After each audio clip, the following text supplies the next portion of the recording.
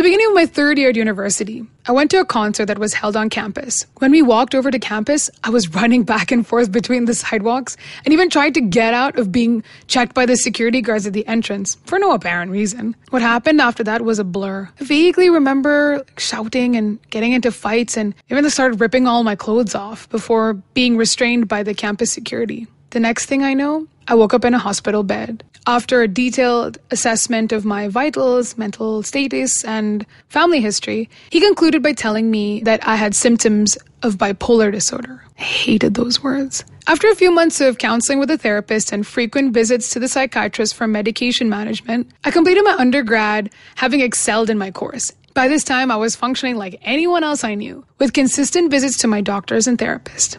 On this World Mental Health Day, listen to our podcast. Streaming now on Epic On. Download and subscribe to Epic On today.